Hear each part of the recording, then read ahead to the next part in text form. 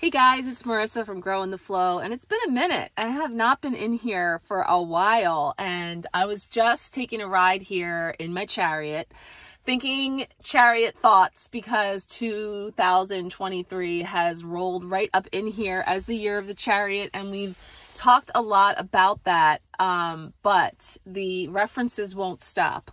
So many people in my orbit having Chariot energy coming in for them in so many different ways. And so as I sit here in my Chariot on a rainy day, it is the full moon in Cancer, the first full moon of the year, and really reflecting on what is coming up with this full moon, because of course Cancer bringing us very deeply in touch with emotion, with the element of water and flow, and the moon herself being very at home in the sign of Cancer, you know, really makes it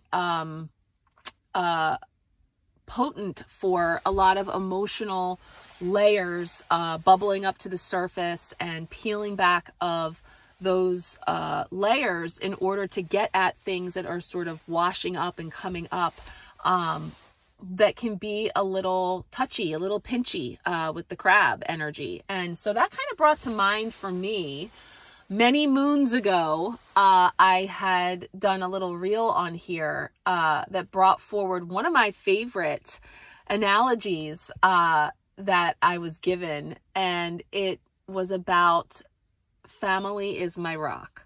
And many of you have heard this analogy. It's beautiful.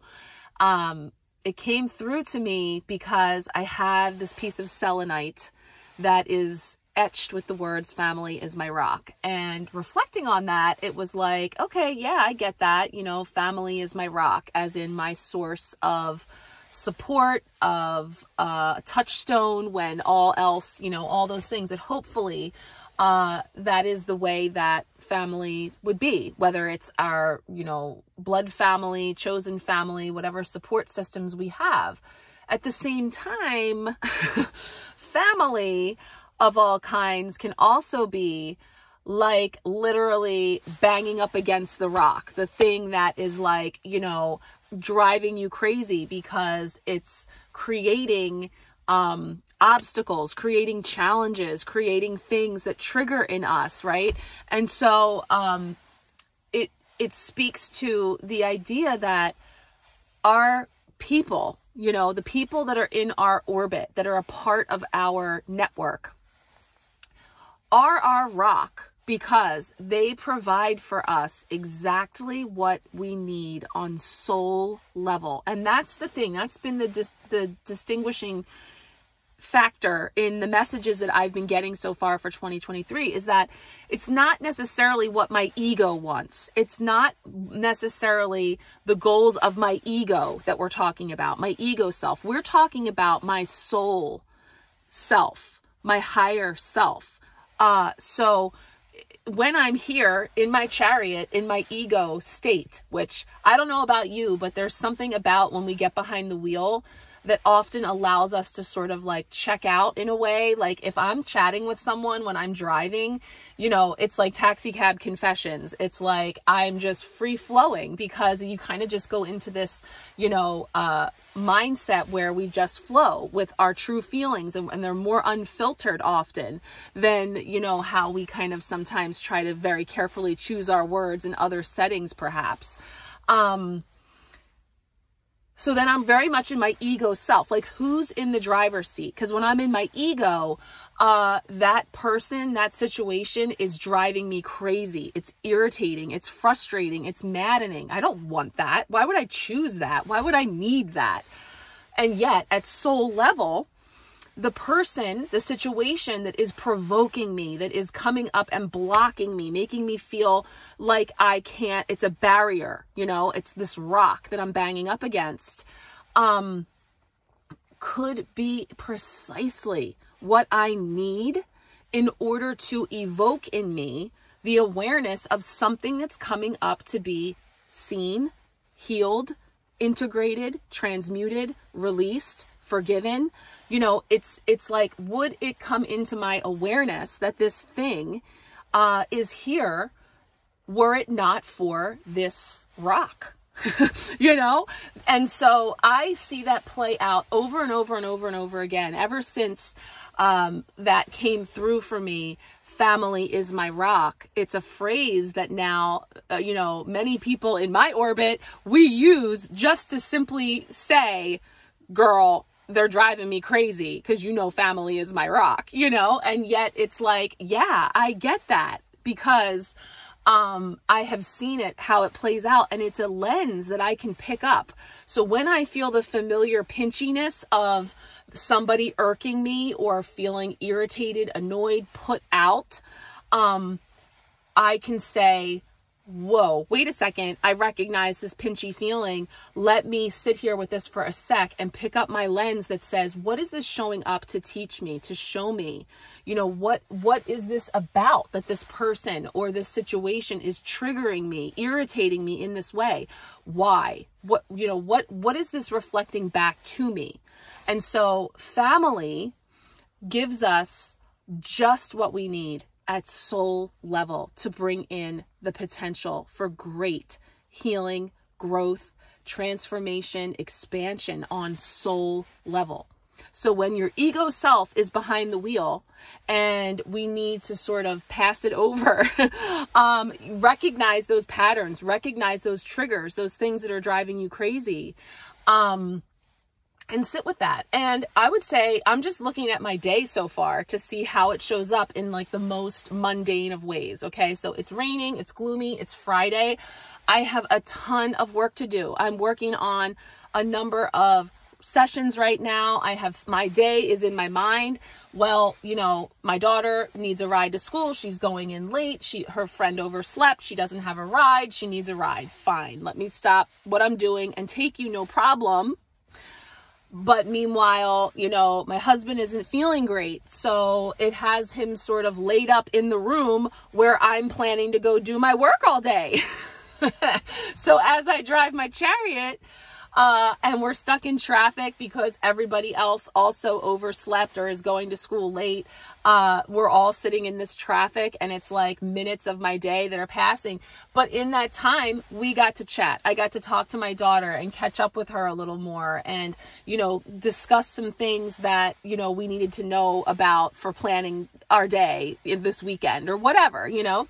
And now I'm sitting in the car dragging my heels because I know when I go in to my space and I want to get started, I'm going to have to very gingerly move and maneuver my plans, which again, I care for the fact that my husband isn't feeling well, but it's also throwing a wrench in my day, right? So from one perspective, it's like, okay, I wanted to get my day started. I wanted to get moving, and here I am getting put out by people who have me doing things that weren't on my agenda, right? But it's making me pause. It's bringing me here to create this, you know, this space to have this chat with you, to share these insights with you that may help you in some way, or, you know, bring an awareness into you about how your day might be playing out, or your week, or your year that just passed. And as you reflect back on all of that and you look at all of the people, places, and things that maybe really drove you nuts, felt like they were blocking you, these rocks that come up in your path that had to reroute you.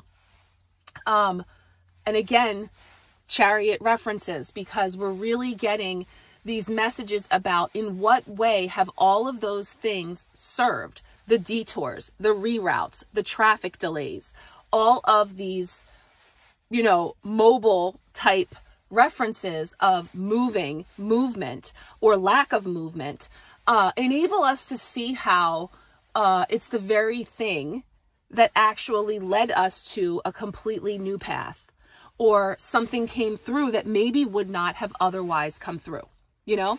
And so also I'm looking at, well, how else might I be able to do my work? Is there some other room, some other space, some other way?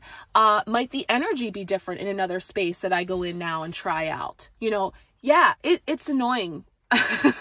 I'm not going to lie. All my stuff's ready to go. That's not what I want to do. My ego self, right? My ego self.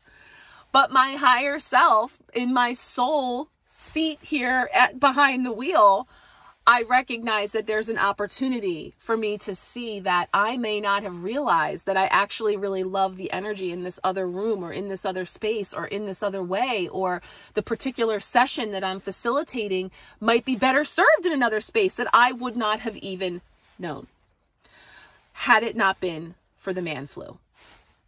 Okay. So anyway, I hope my husband is feeling okay.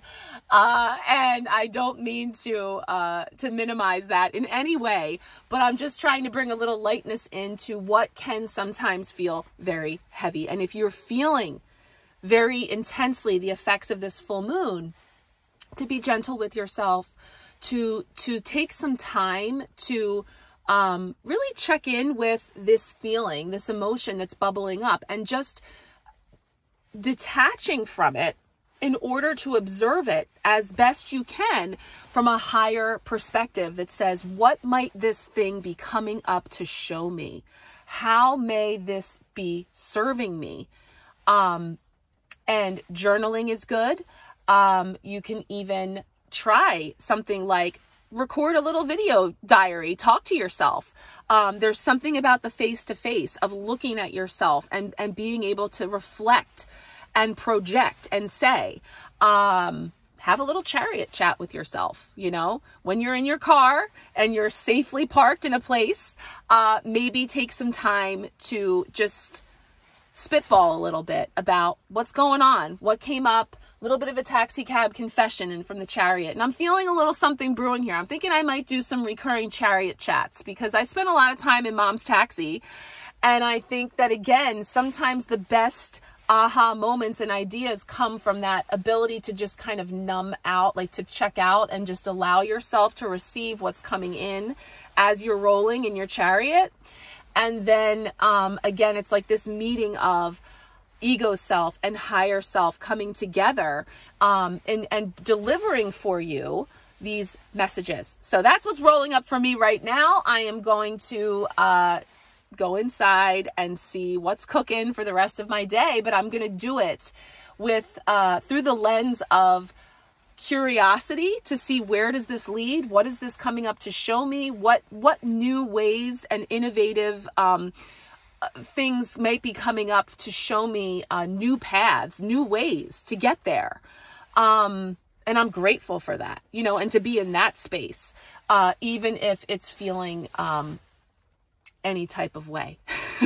So I am wishing you many full moon blessings, using this energy right now to help you to move through on the other side of this. From all of my sessions so far and the messages that I've been pulling in for 2023, it really feels like a very transformative month on the other end. Like currently we might still feel like we're in this lingering 13th month, you know, still moving through and reconciling a lot of the things that have come up through this season of retrograde.